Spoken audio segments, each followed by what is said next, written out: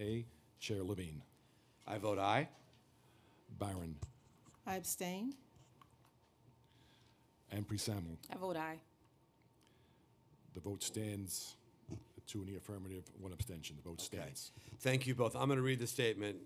No need to stay if you don't want to, but I am Mark Levine, and we are here at the Committee on Health to vote on Intro 954A. This legislation would allow individuals to amend the sex designation on their birth certificate without requiring the affirmation of a physician or health professional. Instead, the legislation would require a signed and notarized statement by the applicant attesting that the request for a change in sex designation is to conform the person's legal gender to the person's gender identity.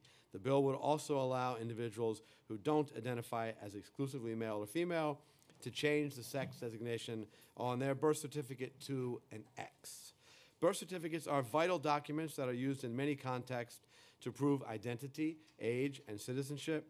They are often the only form of ID that allow for low-income New Yorkers when they're applying for jobs or public benefits. Without a birth certificate that accurately reflects their gender identity, transgender people are routinely forced to disclose their transgender status, resulting in increased difficulty in accessing critical services and opportunities. Local Law 1, adopted by the Council in 2015, finally removed the antiquated requirements for individuals to present proof of sex reassignment surgery to amend the gender marker on their birth certificates. Local Law 1 allowed individuals to amend the gender on their birth certificates by having a medical or mental health professional fill out an affidavit or affirmation attesting that the changed sex designation more accurately reflects the applicant's gender identity. Since the passage of Local Law 1, more transgender individuals were able to change the sex designation on their birth certificate to reflect their gender identity. Over 1,000 birth certificate gender marker change applications have been approved since January 2015, compared to approximately 20 per year in previous years. A birth certificate is a critical document, and having one that correctly reflects your gender identity is a basic human right.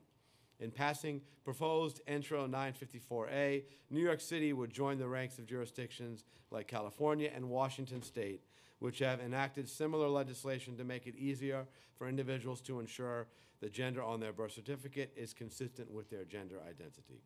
I want to express my gratitude to the advocacy groups for their critical input to the Council on this important legislation. I want to thank the Speaker for his continued dedication to this issue over many years.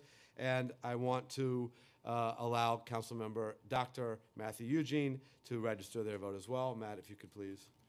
Councilmember Eugene. I vote aye. And Thank thank you, you very much, Mr. Chairman. Thank you, Councilmember Thank you. Eugene. We are now, I believe, going to close the vote, or is... Well, I have to announce the vote. By a vote of 3 in the affirmative, 0 in the negative, and 1 abstention, the bill has been adopted. All right. Thank you very much, and we're going to close the hearing. I was at land use, that's why. I understand. And why did you abstain? So if someone decides or they choose